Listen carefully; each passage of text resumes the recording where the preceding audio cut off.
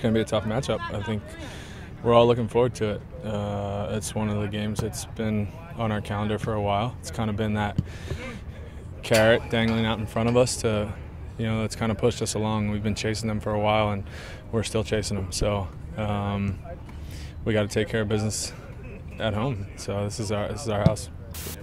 It's these kind of games you really want to play, the one where everything's on the line. And the two best teams in the MLS are playing. We got home field advantage, and we got to take advantage of it. We know we did well last time against Seattle. We pressed them hard, and we didn't give them time on the ball, and they had a hard time to getting it to the two best players, which is Obafemi and Clint. So if we can do the same this game, we'll win a lot. Yeah, I think it's going to be a crazy day here. I think the stadium's capacity, putting bleachers and people sitting in the grass is just going to feel like a final. This is getting us prepared for the playoffs. They have a home and home against a top team, so it's a good rehearsal for the playoffs, and at the same time we can win a supporter shield this next two games.